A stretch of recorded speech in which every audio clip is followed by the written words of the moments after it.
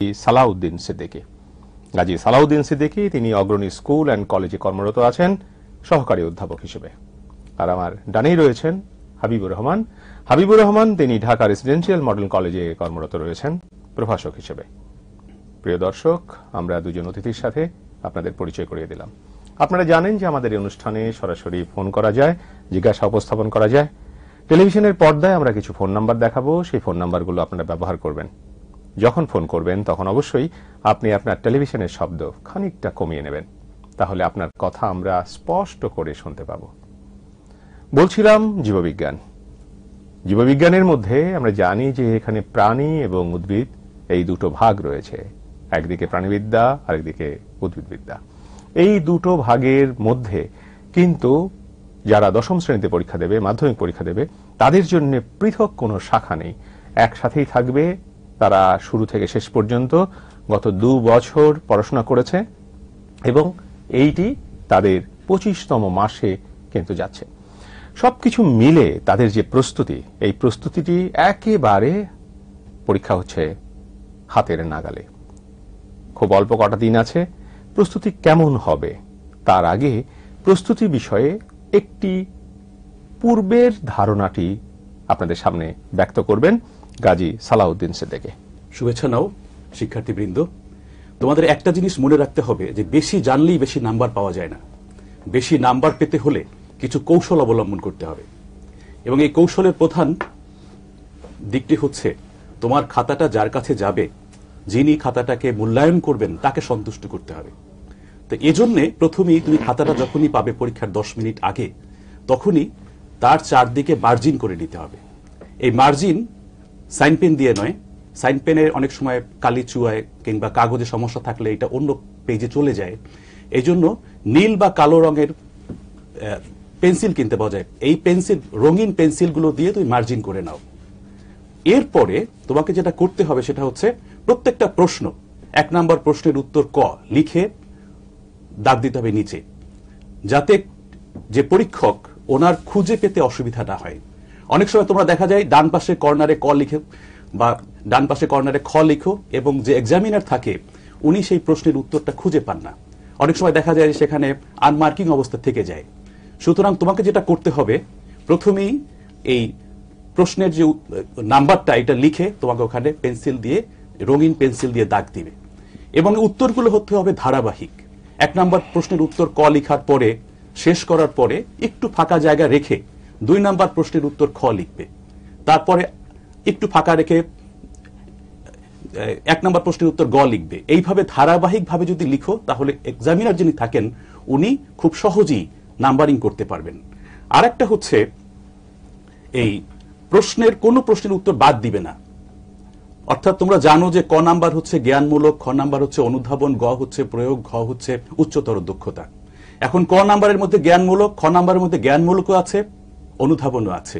গ এর মধ্যে জ্ঞানমূলকও আছে, অনুধাবন আছে, এই প্রয়োগও আছে। ঘ এর মধ্যে জ্ঞানমূলক, অনুধাবন, প্রয়োগ এবং উচ্চতর দক্ষতা সব আছে। তুমি যদি মনে করো যে এটা খুব ভালো পারছো না, তারপরেও তুমি কিছু লিখবে, জ্ঞানমূলক এবং অনুধাবনমূলক পারলেও সেটা লিখবে। এতে হবে কি, তোমার একেবারে ওই জিনিসটায় কিছু একটা নাম্বার পেয়ে যাবে। হয়তো তুমি 4-এ 4 পাচ্ছ না, কিন্তু 4-এ 2 বা 3 পেয়ে যাচ্ছ। আরেকটা হচ্ছে চিত্র। জীববিজ্ঞানের ক্ষেত্রে চিত্রটা খুবই ইম্পর্টেন্ট একটা জিনিস। এখানে পেন্সিল দিয়ে, 2B পেন্সিল দিয়ে খুব সুন্দর করে আঁকতে হবে। লেবেলিং গুলো সমান্তরাল হতে হবে এবং লেবেলিং গুলো স্পষ্ট হতে হবে, তাহলে পরে টিচার সেটাকে নাম্বার দেবে। এবং আরেকটা জিনিস খেয়াল করতে হবে, প্রত্যেকটা চিত্রের নিচে চিত্রের নাম লিখবে। চিত্রের নাম না লিখলে কিন্তু নাম্বার পাওয়া যায় না। আরেকটা হচ্ছে যে তোমাদের হাতের লেখা যাই হোক, লেখাগুলো স্পষ্ট হতে হবে যাতে টিচার পড়তে পারে, পড়ে সেটার উপরে তোমাকে মার্কিং করতে পারে।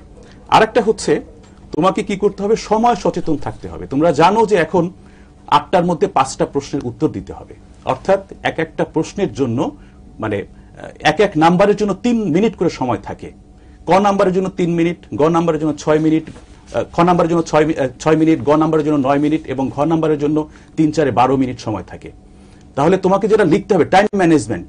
যখনই তুমি লিখবে যে একটা প্রশ্ন ক, খ, গ, ঘ লিখবে আধা ঘন্টার মধ্যে, এবং 5টা প্রশ্ন 2.5 ঘন্টার মধ্যে লিখে শেষ করতে হবে। ঠিক আছে। আরেকটা হচ্ছে বহু নির্বাচনীতে 1 নম্বরের জন্য 1 মিনিট সময় থাকে, কিন্তু এই লিখিত পরীক্ষার জন্য 1 নাম্বারের জন্য 3 মিনিট সময় থাকে। এই সময়টা মাথায় রেখে যদি তোমরা লিখো তাহলে ইনশাআল্লাহ ভালো নাম্বার পেতে পারবে। ধন্যবাদ। আমি আসবো আপনার কাছে কাজী সালাউদ্দিন সাহেব। আপনি অনেকক্ষণ বিস্তারিতভাবে বলবার চেষ্টা করলেন। প্রিয় দর্শক, বিশেষ করে পরীক্ষার্থীবৃন্দ, তোমরা বুঝতে পেরেছো যে আসলে লিখিত যে অংশটি রয়েছে, যেটাকে সৃজনশীল অংশ বলা হয়, যেখানে 50 নাম্বার থাকবে, এই 50 নাম্বার নিয়েই আপাতত তিনি বললেন। কিন্তু তার আগে যে পরীক্ষাটি দিতে হবে সেটি হচ্ছে বহু নির্বাচনে। এই বহু নির্বাচনের ক্ষেত্রে থাকছে 25 এবং অবশ্যই ব্যবহারিকের জন্যও 25 থাকবে। কিন্তু ব্যবহারিকের কোনো অংশ কিংবা ব্যবহারিকের জন্য প্রস্তুতিটাও কি সঙ্গে সঙ্গে নিতে হবে? পরীক্ষা যখন শুরু হবে কিংবা বহু নির্বাচনের জন্য প্রস্তুতি নেবে আমাদের ছাত্রছাত্রীরা, সার্বিক বিষয়টা নিয়েই, অর্থাৎ ব্যবহারিক এবং বহু নির্বাচনী দুটোকে একসাথে আপনি যদি শুরু করেন, হাবিবুর রহমান। ধন্যবাদ স্যার। এসএসসি পরীক্ষায় নৈর্ব্যক্তিক অংশে অর্থাৎ এমসিকিউ অংশে 25টি কোশ্চেন থাকবে। এই 25টি কোশ্চেনের জন্য 25 মার্ক থাকবে। আর এই 25টি কোশ্চেন 25 মিনিট সময় পাবে শিক্ষার্থী। প্রত্যেকটা কোশ্চেনের বিপরীতে স্যার 4টি করে অপশন থাকবে। বেস্ট উত্তরের অপশনটা তারা কালো কালির বল পয়েন্ট কলম দিয়ে ভরাট করবে। এর জন্য শিক্ষার্থীরা পুরো বইটা 1 থেকে 14টা অধ্যায় আছে, 1 থেকে 14টা অধ্যায়ের প্রতিটা টপিক এদেরকে ভালো করে পড়াশোনা করে আসতে হবে। এই প্রতিটা অংশ যদি ওরা ঠিকমতো পড়াশোনা করে আসে তাহলে 25-এ 25 পাওয়া খুব বেশি কঠিন হবে না। আর প্র্যাকটিক্যাল অংশে 25 মার্কস আছে, সেই প্র্যাকটিক্যাল অংশে 25 মার্কসের জন্য তারা পরীক্ষা শেষে প্রিপারেশন নেওয়ার চেষ্টা করবে। তাদের তো আলাদা কোনো বই নেই এই জন্য ব্যবহারিকের জন্য? জি না স্যার। আচ্ছা, অর্থাৎ তারা যখন পরীক্ষা দিয়ে ফেলবে তারপরে তারা ব্যবহারিকের জন্য তৈরি হবে। কিন্তু ব্যবহারিকের যে অংশটা রয়েছে অনুশীলনীর নিচের দিকে বা যে অংশটা রয়েছে, তো ব্যবহারিকের ওই জায়গাটাও কি এখন পড়ার অধিভুক্ত হবে কিনা, অর্থাৎ তারা এখন ওইটাও পড়বে কিনা? কারণ এটা নিয়ে কোনো জ্ঞানমূলক প্রশ্ন ইত্যাদি হতে পারে কিনা? স্যার, ব্যবহারিক অংশ নিয়ে জ্ঞানমূলক কোশ্চেন আসবে না।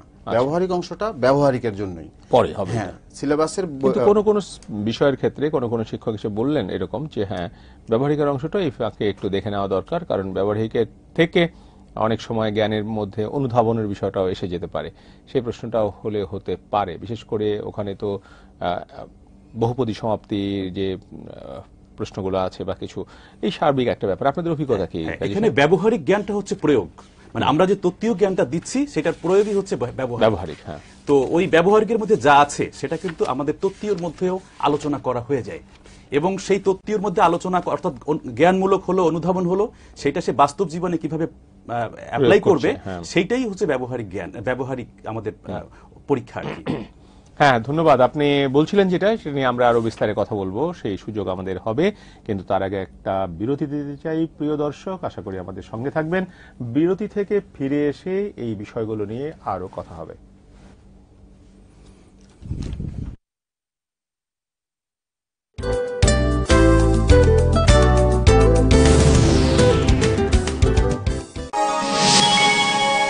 আপনারা দেখছেন সরাসরি অনুষ্ঠান পরীক্ষা প্রস্তুতি। আল্লাহু আকবার, আল্লাহু আকবার, আল্লাহু আকবার,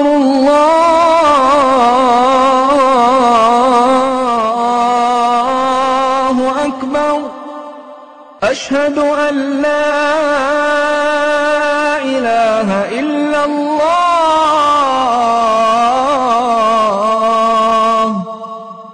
আশহাদু আন লা ইলাহা ইল্লাল্লাহ, আশহাদু আন্না মুহাম্মাদার রাসূলুল্লাহ,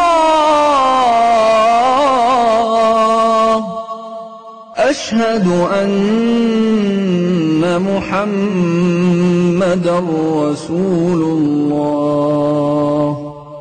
হাইয়া আলাস সালাহ, হাইয়া আলাস সালাহ, হাইয়া আলাল ফালাহ,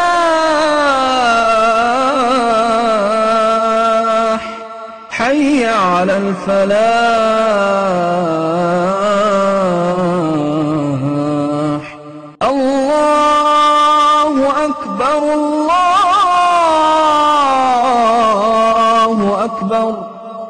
لا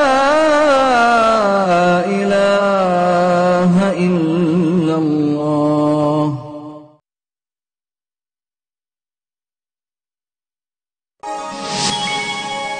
আপনারা দেখছেন সরাসরি অনুষ্ঠান পরীক্ষা প্রস্তুতি।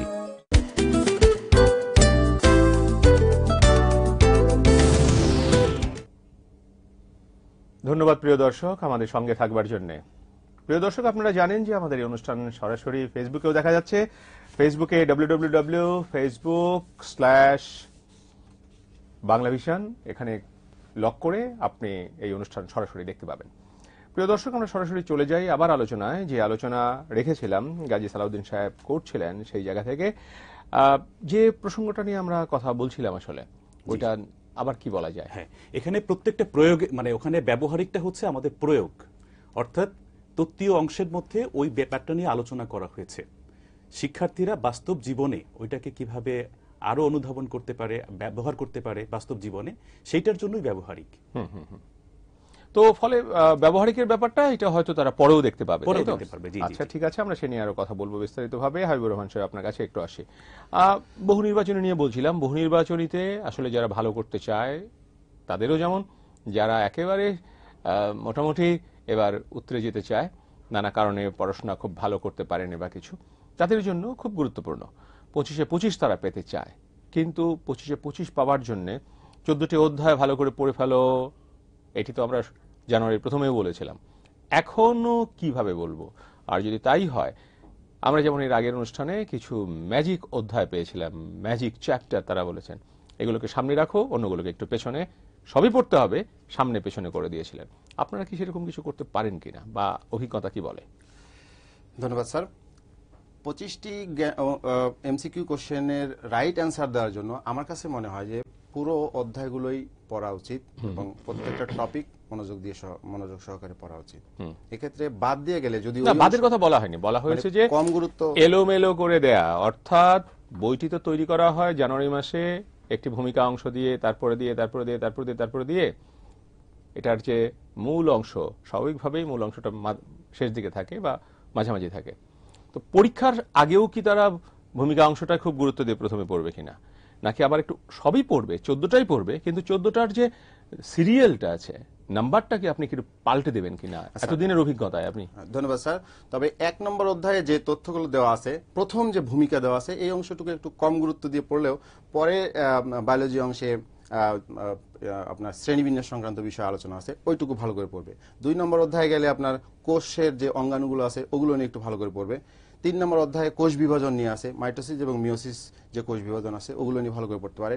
ওইদিকে বায়োটেকনোলজি একটা অধ্যায় আছে, খুবই গুরুত্বপূর্ণ। এই অধ্যায় থেকে প্রত্যেক বছর এমসিকিউ কোশ্চেন আছে, এই কথাগুলো শুনতে চাই আসলে। সেক্ষেত্রে যদি শিক্ষার্থীরা এই বিষয়গুলো বায়োটেকনোলজি লাস্টের দিকে অধ্যায় আছে। এর আগে রিপ্রোডাকশন একটা অধ্যায় আছে, রিপ্রোডাকশনে উদ্ভিদ এবং প্রাণীর যে প্রজননের বিষয় আছে, এটা সে দেখতে পারে, খুব গুরুত্বপূর্ণ। আর আমার কাছে যেটা মনে হয়, জীবনী শক্তি ওদের একটা অধ্যায় আছে। এই জীবনী শক্তি অধ্যায়টা যদি খুব গুরুত্ব সহকারে পড়ে, ওর এমসিকিউ কাজে লাগবে, ক্রিয়েটিভ অংশেও কাজে লাগবে। আচ্ছা, তো সেক্ষেত্রে এই জিনিসগুলোতে স্যার চিত্র নির্ভর কিছু বিষয় আছে। আমি যদি এই ক্রিয়েটিভ অংশে আসি, তাহলে চিত্র আঁকার ক্ষেত্রে স্যার যেটা বললেন এক্স্যাক্টলি ঠিক বলেছেন। চিত্র আঁকার ক্ষেত্রে স্যার এইরকম একটা বিষয় এসে যায় যে চিত্র আমি কোন জায়গায় আঁকবো। পরীক্ষার্থী চিত্র, আমি শুরু থেকে যদি বলি, তাহলে 2B পেন্সিল ইউজ করে চিত্র আঁকার চেষ্টা করবে। সেক্ষেত্রে চিত্র সরাসরি আগে প্রথম অংশে এরকম চিত্র হবে না, চিত্রটা থাকবে মাঝ বরাবর। একটু যদি ধরে রাখেন, আমরা দর্শকদের একটু দেখাতেও পারি। প্রিয় দর্শক, আপনারা একটু লক্ষ্য করলে, হ্যাঁ, এই চিত্রটা সোজা করে যদি একটু ধরেন, আমার মনে হয় যে আমরা এই চিত্রটা যদি আমরা এবার দেখতে পাচ্ছি, আমরা এই চিত্রটা যদি আমরা দেখি, তাহলে দেখতে পাচ্ছি যে এই চিত্রটা একেবারে উপরে টপ পজিশনে দেওয়া আছে এবং এর কিছু লেভেলিং আছে বামে, কিছু লেভেলিং আছে ডানে।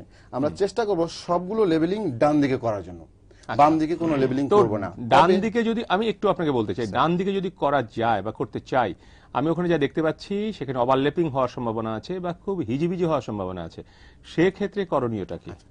সেক্ষেত্রে স্যার, ধন্যবাদ স্যার, সেক্ষেত্রে চিত্রটা যদি কোনো কারণে বড় হয় আর যদি অনেক লেভেলিং থাকে, তো বাম দিকের এইটাকে আমি 90 ডিগ্রি অ্যাঙ্গেলে উপরে উঠিয়ে দেন ডান দিকে নিয়ে আসতে পারি, আচ্ছা। অথবা এটাকে নিচের দিকে নিয়ে গিয়ে আমি এটাকে ডান দিকে নিয়ে আসতে পারি। অর্থাৎ মেনে চলবো ডান দিকেই, কিন্তু এটাকে একটা সিস্টেমেটিক ওয়েতে এনে যেন এটা ডান দিকেই অবস্থান করে। আর চিত্র স্যার প্রেজেন্টের ক্ষেত্রে পরীক্ষার খাতায় যেটা আমি লিখবো, চিত্রের ক্ষেত্রে আচ্ছা আমি দেখবো, এটা একটু সময় লাগবে, আমরা দেখবো। প্রিয় দর্শক, আমরা একটা ভালো জায়গায় আছি, বিশেষ করে পরীক্ষার্থী তোমরা যারা আছো তোমাদের জন্য খুব গুরুত্বপূর্ণ অংশ এটা। তোমরা এই বিষয়ে আরো দেখবে, আরো শুনবে, আরো কথা হবে, কিন্তু তার আগে একটা টেলিফোনে যাব। প্রিয় দর্শক, কে আছেন ফোনে? হ্যালো হ্যালো হ্যালো, সুপ্রিয় দর্শক, কে আছেন?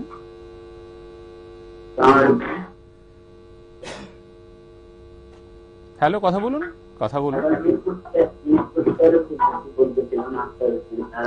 আমার প্রশ্নটা যে স্যার বলল শুরুতেই যার হাতে খাতাটা যাবে তাকে মূল্যায়ন করা, এই বিষয়টার জন্য আমি জানতে চাচ্ছিলাম শিক্ষকদের সবসময় মানুষ বলে তাই আমাদের কাছে সম্মানের পাত্র, কিভাবে এটা আসলে বুঝতে পারছেন?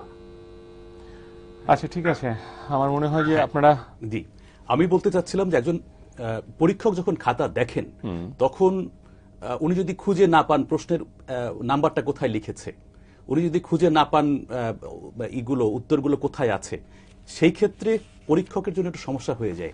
তাকে খুঁজে খুঁজে বের করতে হয় পয়েন্টগুলো কোথায় কোথায় আছে।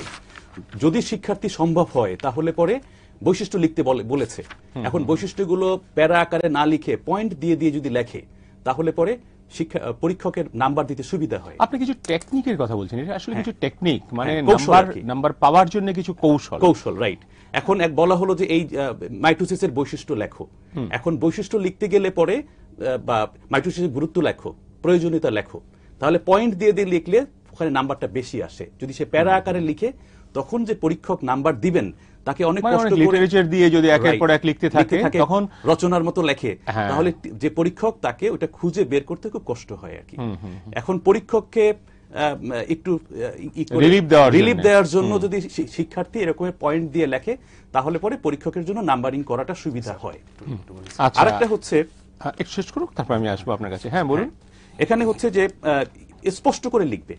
অনেক সময় দেখা যায় 1 নম্বরের প্রশ্নের উত্তর লেখার পরে সে ক লিখলো বাম পাশে মার্জিনের পাশে, আবার ওই উত্তরের মধ্যেও ক আছে। এখন প্রশ্নের নাম্বার কোন ক, উত্তরের নাম্বার কোন ক, তখন টিচারকে খুব করতে হয়, খুঁজে বের করতে হয় যে হ্যাঁ এই কটা হচ্ছে প্রশ্নের নাম্বার, এই কটা হচ্ছে উত্তরের নাম্বার। তো যখন পরীক্ষক বিরক্ত হয়ে যায়, খুঁজতে পাচ্ছে না, তখন উনি একটা অ্যাভারেজ নাম্বার দিয়ে যান। হ্যাঁ, এটা আপনি খুব ভালো বলেছেন। বিশেষ করে পরীক্ষার্থীদের একটু খেয়াল রাখা দরকার, এখানে শিক্ষক মনস্তত্ত্ব বলে একটি বিষয় আছে। এইটি শিক্ষকতার এই পেশায় যারা না ঢুকেছেন তাদের ছাড়া অন্য কাউকে বোঝানো খুব মুশকিল।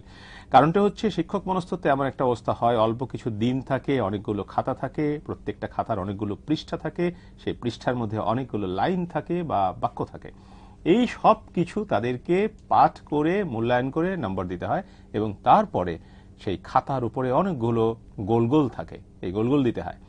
এই পুরো বিষয়টি একটি বড় প্রক্রিয়া। এ কারণে স্যারদের কাছ থেকে নম্বর পাওয়ার জন্য তার মনস্তত্ত্বটা একটু পড়বার জন্য, বুঝবার জন্য এটি কিন্তু একটু আগে এখানে বলা হয়েছে, যাতে শিক্ষক খুব দ্রুত ঠিক উত্তরটি যে দেয়া হয়েছে সেটি তিনি বুঝতে পারেন। এইটি খুব সুন্দর করে উপস্থাপনটা করতে হবে। আমার মনে হয় যে গাজী সাহেব আপনি এই কথাটি বলেছেন, আপনি কিছু যোগ করবেন হাবিব সাহেব। স্যার আমি যেটা বলতে চাচ্ছি স্যার, একটা পরীক্ষার খাতার বাস্তবতা এরকম, প্রথম দিকে একটা ওএমআর পেপার থাকে, ওএমআর এর উপরের অংশ শিক্ষার্থীকে ফিল আপ করতে হয়। এটা উঠালেই যেটা পাওয়া যায় এইরকম একটা উপরের পোর্শনে একটা সিল দেওয়া থাকে। আপনি একটু স্থিরভাবে ধরলে আমরা দেখতে পাই। প্রিয় দর্শক, আমরা একটু দেখছি মোটামুটি একটা খাতার অংশ, উপরের এই অংশটাতে এরকম একটা সিল দেওয়া থাকে। সিলের জাস্ট নিচে যেটা যতটুকু জায়গা থাকে অতটুকু জায়গায় একজন শিক্ষার্থী শুধুমাত্র আমার কাছে মনে হয় যে ক এবং খ অর্থাৎ জ্ঞান এবং অনুধাবন এই দুটো টপিকের এই দুটো কোশ্চেনের প্রথম পৃষ্ঠাতে সে এর বেশি লেখা তার উচিত সুযোগ হবে না। এখন যদি সে এই অংশটাতে 3 নম্বর কোশ্চেনে অ্যানসার শুরু করে তাহলে ঠিক হবে না। হ্যাঁ, তাহলে কিন্তু এটা ঠিক হবে না। অবশ্যই এটাকে পরের পেজে যেতে হবে। আচ্ছা ঠিক আছে, পরের পেজে গেলে স্যার এখানে আমি একটু বলিনি যে কখনো কখনো এই সিলটা অনেক ডিপ হয়ে যায় এবং এই অংশে এই সেই সিলের মুখের পিছনের অংশটা দেখা যায়। তো সেক্ষেত্রে এই অংশে যদি শিক্ষার্থী চিত্র আঁকার চেষ্টা করে তাহলে ওই চিত্রটা কিন্তু স্পষ্ট হয় না। এটা আমার মনে হয় এইভাবে আমরা না বলে যারা পরীক্ষার্থী আছে তাদের বিবেচনাটাকে একটু যদি জাগ্রত করি, কারণ কোথায় কি থাকবে এমনও তো হতে পারে একটা পৃষ্ঠার মধ্যে একটু কালি পড়ে গেল, কারণ যে খাতাগুলো দেয়া হয় এই খাতাগুলো প্রত্যেকটা পৃষ্ঠায় যে ভালো করে দেখা হয় তা না কিন্তু। অর্থাৎ তোমার বিবেচনাটা খুব জাগ্রত রাখতে হবে, এমন কোনো জায়গায় কোনো চিত্র অঙ্কন করা যাবে না যেখানে চিত্র নানামুখী ব্যাখ্যা হতে পারে বা চিত্রটি ঠিকঠাকভাবে বোঝা গেল না। এই বিষয়ে আমরা আরো কথা বলবো, কিন্তু আরেকটা ফোন। প্রিয় দর্শক, কে আছেন ফোনে? হ্যালো হ্যালো, শুনতে পাচ্ছি, স্পষ্ট করে শুনতে পাচ্ছি, বলুন। আমার প্রশ্ন হলো, আমি প্রশ্নে উত্তরে ছবি থাকে, কিন্তু ছবি দিতে বলা হয়নি, সেক্ষেত্রে ছবি দিতে হবে কিনা, না দিলে নাম্বার কমে যাবে কিনা? আচ্ছা, খুব ভালো কথা হাবিবুর রহমান সাহেব, এটার উত্তর আপনি দেবেন। ধন্যবাদ। খাতার দরকার নেই, আপনি সরাসরি বলুন যে প্রশ্নের উত্তরটা কি হবে। একটি কোশ্চেনে চিত্র উল্লেখ থাক অথবা না থাক, যদি কোশ্চেনের ডিমান্ড করে যে হ্যাঁ এই কোশ্চেনের অ্যান্সারে চিত্র আঁকতে হবে, তাহলে শিক্ষার্থীকে চিত্র দিতে হবে। তো ডিমান্ড করে এটা বুঝবে কি করে? তার মানে তার আগের পড়াশোনা থেকে সে বুঝে নেবে? রাইট স্যার, আগের পড়াশোনা থেকে সে পড়ে নেবে। আমি যদি এরকম একটা কোশ্চেন দেখাই স্যার, এখানে কোনো প্রশ্ন, প্রিয় দর্শক, আমরা একটা প্রশ্ন নিয়ে কথা বলতে। শিক্ষার্থী, আমি এরকম একটা কোশ্চেন বলতে পারবো যে রাহাতের বাবার দেহে বিদ্যমান ফিল্টার মেশিনের ন্যায় বিশেষ অঙ্গ বিকল হওয়ায় নাইট্রোজেন জাত বর্জ্য রক্তে থেকে যাচ্ছে। এখানে ক নম্বরে কোশ্চেন ইউরোক্রম কি, খ রেচন বলতে কি বোঝায়, এই দুই কোশ্চেনের অ্যান্সারে স্যার কোনো চিত্র আঁকতে হবে না। কিন্তু গ নম্বরে বলছে উদ্দীপক হতে রাহাতের বাবার দেহে বিদ্যমান অঙ্গের কার্যিক এককের গঠন ব্যাখ্যা করো। তাহলে এখন এই কার্যিক এককটা যে নেফ্রন, অবশ্যই শিক্ষার্থীকে এই নেফ্রনের চিত্র আঁকতে হবে। এবং আমরা জানি যে চিত্রে, বায়োলজিতে বলা হয় যে 40% মার্কস থাকে চিত্রে। তো চিত্র আঁকতে গিয়ে আবার যদিও আর একটা কোশ্চেনের অ্যান্সার বাদ যায় অথবা ওই কোশ্চেনেরই বাদ বাকি অংশ সে লিখতে না পারে, তাহলে কিন্তু আবার এটা হবে না, এটা করা যাবে না, একটা অবস্থা হবে। হ্যাঁ, ধন্যবাদ। সময়ের উপর গাজী সালাউদ্দিন সিদ্দিকী অ্যাড করি। এখানে যেটা হচ্ছে যে গ নাম্বারের প্রশ্নটা হচ্ছে প্রয়োগ।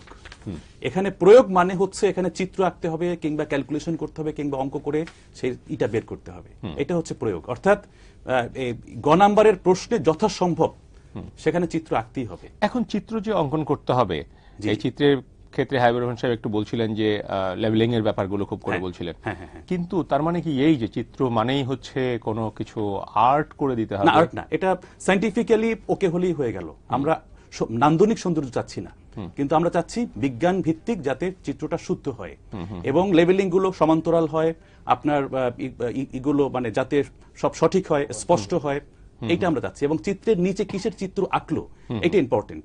একটা চিত্র আঁকলো, লেভেলিং করলো, কিন্তু কিসের চিত্র আঁকলো সে সেটা লিখলো না, তখন কিন্তু সেখানে আনমার্কিং হয়ে, মানে কিন্তু আমি যদি আপনাকে একটু অন্যভাবে প্রশ্ন করি, নিচে যদি লিখেই দিতে হয় কি চিত্র আঁকলো, তাহলে সেই চিত্র আঁকা না আঁকা কি সমান হলো না?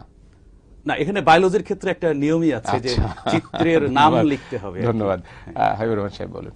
স্যার, চিত্র আঁকতে গিয়ে শিক্ষার্থীরা সময়ের দিকে নজর দিতে হবে শিক্ষার্থীর। তো সেক্ষেত্রে যা বলছিলাম যে একটা চিত্র আঁকতে গিয়ে অন্য একটা কোশ্চেন যেন কোনোভাবে অ্যান্সার যেন ছেড়ে না যায়, আর চিত্র আঁকতে গিয়ে বারবার মুছামুছি করে, অর্থাৎ আমি বুঝতে চাচ্ছি যে বিষয়টা যেন টিচার বুঝে যে আমি এটা নেফ্রনের চিত্র আঁকছি, আমি রুই মাছের চিত্র আঁকতে যাচ্ছি, এটা দেখতে কিছুটা কাতল মাছের মতো হয়ে গেছে, দ্যাটস অল, এটাকে চালিয়ে দেওয়া যাবে, কিন্তু খেয়াল রাখতে হবে যে এটা যেন অন্য কোনো প্রাণী বা অন্য কোনো কিছু না। আমরা চিত্র নিয়ে অনেকক্ষণ কথা বললাম, আমরা চিত্রের বাইরে একটু যেতে চাই।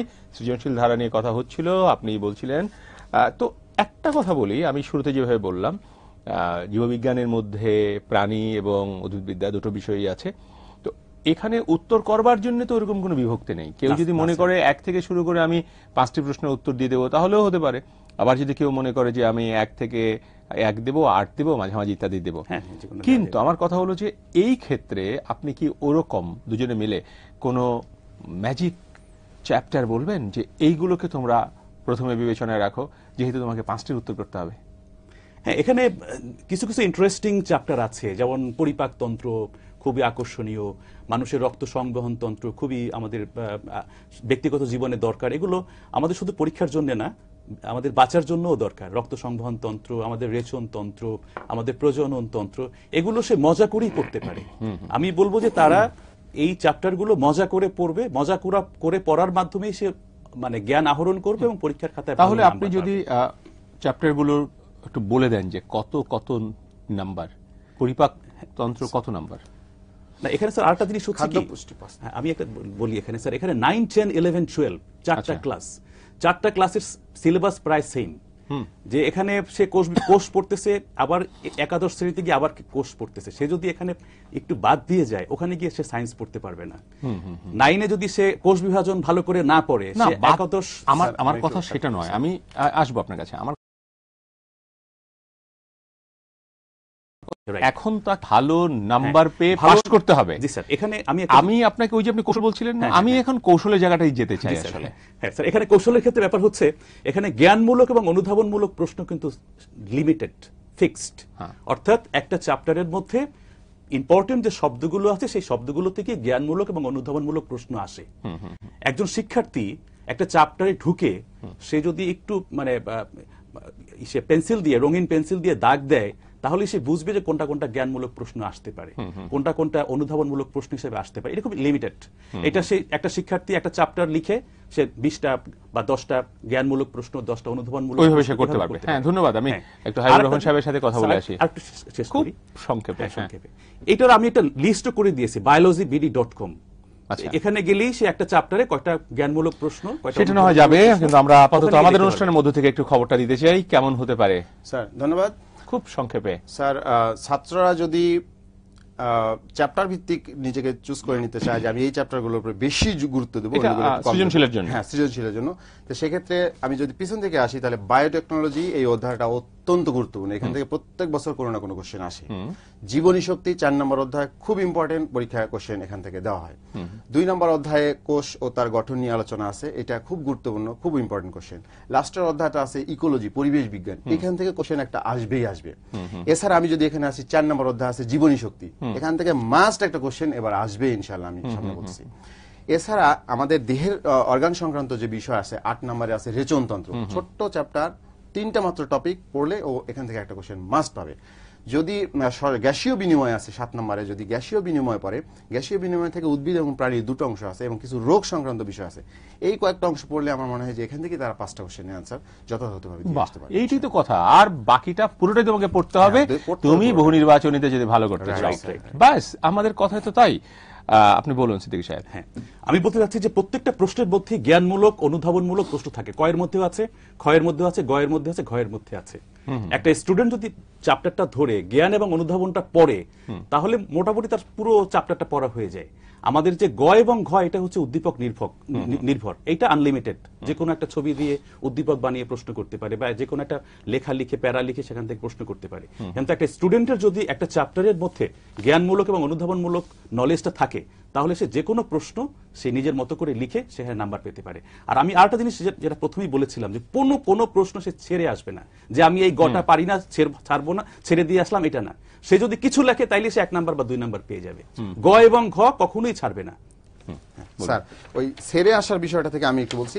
সাপোজ যদি এই চিত্রটা চায় পরীক্ষায়, তো সেক্ষেত্রে এখানে যে কয়টা লেবেলিং করা আছে, বাচ্চা শিক্ষার্থী যদি এখানে 7টা লেবেলিং এর মধ্যে যদি 5টা মনে আছে পরীক্ষার হলে, আর 2টো তার মনে নাই, করবে কি সে এই 2টো লেবেলিং এর জন্য সে এরকম টান দিয়ে এখানে ফাঁকা রেখে আসবে না।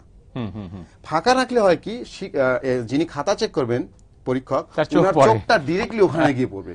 সো বাচ্চা করবে কি, শিক্ষার্থী ওই অংশটা যেন লেভেলিং এর জন্য, মানে এমন কোনো ফাঁদ রাখা যাবে না যেখানে ধরা পড়ে যাবে সে নিজেই।